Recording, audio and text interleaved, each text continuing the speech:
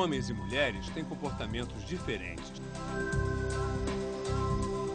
Por que uma criança aprende rápido a falar uma língua complicada, mas tem que estudar para aprender matemática?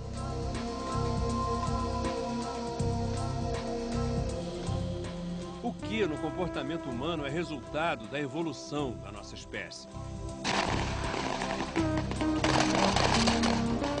São temas para a Psicologia Evolucionária, uma nova ciência que descende da teoria da evolução de Charles Darwin, relembrada em todo o mundo neste mês de fevereiro, por ocasião do bicentenário de seu nascimento. Um dos mais famosos psicólogos dessa área, com muitos livros publicados no Brasil, é Steven Pinker, professor da Universidade de Harvard. Pinker se destacou recentemente por ser um dos primeiros cientistas a ter seu genoma publicado na internet. Segundo o psicólogo, descobrir quais são os seus próprios genes foi uma experiência frustrante, porque não acrescentou quase nada ao que ele já sabia sobre si mesmo. Muito mais esclarecedor, ele diz, para entender a natureza humana, é seguir os passos de Darwin e explicar as nossas tendências inatas como resultado da evolução. Steven Pinker recebeu o Milênio em sua sala em Harvard para conversar sobre a relevância de Darwin para a psicologia contemporânea. So let's talk about Darwin first. Yes. So the teaching of evolution, I've read in one of your books, and I think it's right that people really don't understand exactly what evolution, the theory of evolution is about. So how can you explain to a lay public who is going to be watching this what the theory of evolution tells us about what we need to know about us and the world? Well, the theory of evolution explains how complex living things come into existence. The classic case is the eye of animals, which is far too complex to have been assembled by chance or just to grow like a wart or a tumor. It's got many parts that function together to do something, that is, to form an image.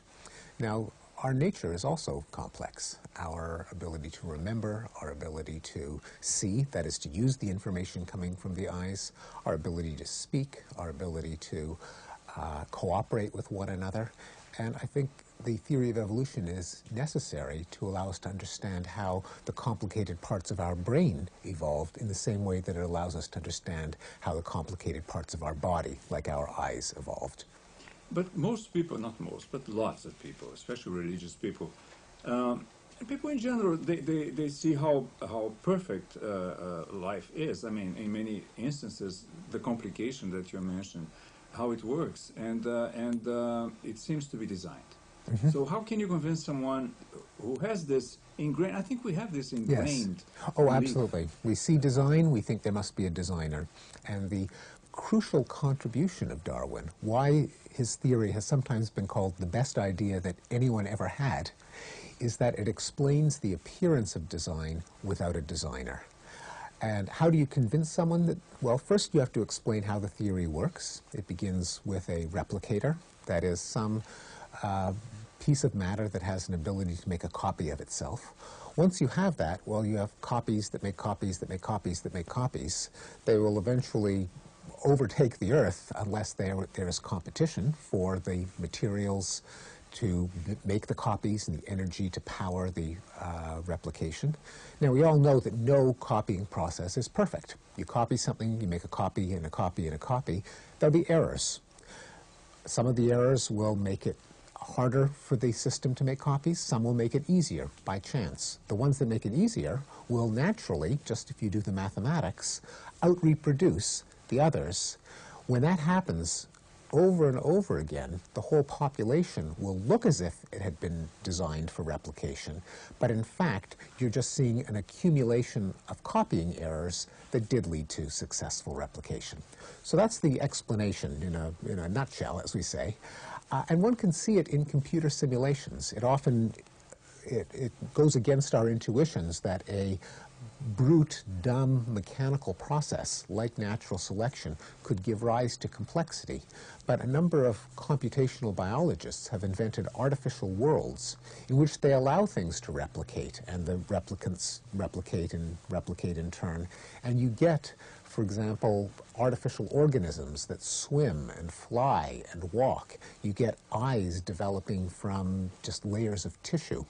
And to see these simulations is, I think, to believe that the process of selection can lead to design without a designer. But besides selection, there's adaptation. What is that? Well, adaptation is traits in a system that allow it to attain some goal. The theory of natural selection says that whenever we see adaptation in a living system, its ultimate goal will be reproduction. In fact, not just in living things, but anywhere, because anywhere in the universe. It predicts that you should never find a complex organism without an ability to reproduce. It predicts you should not go to the moon and find hotel rooms and computers and cars and other complicated systems, because unless they were left there by living organisms, because only something that reproduces can give rise to adaptation. That's the content of the theory. Give us an example of how that is shown in our lives. Well, if you compare the things that a human can do that our best artificial systems cannot do, there are many examples. You can't get a robot that can walk like a person or grasp things without crushing them or dropping them. I would love to have a robot that could put the dishes away from the dishwasher or run simple errands. I'd say, oh, I'm out of milk. Can you go to the store and pick up a glass of milk? A robot can't do that. It can't understand English. It can't manipulate things like take money out of a wallet. It can't climb up or down stairs. It can't use common sense. So if I say that I need some milk, it won't come back with 1,000 gallons of milk or with 1 centimeter of milk. All of these things that we take for granted as part of our own intelligence are extremely complicated engineering tasks, and that suggests, as with the eyeball, that there has been some shaping by evolution. So it means that we have all these innate abilities, right? We are not born as blank slates, completely malleable. That's we are born with specific abilities. How do those abilities have developed? Oh, well, they evolved by allowing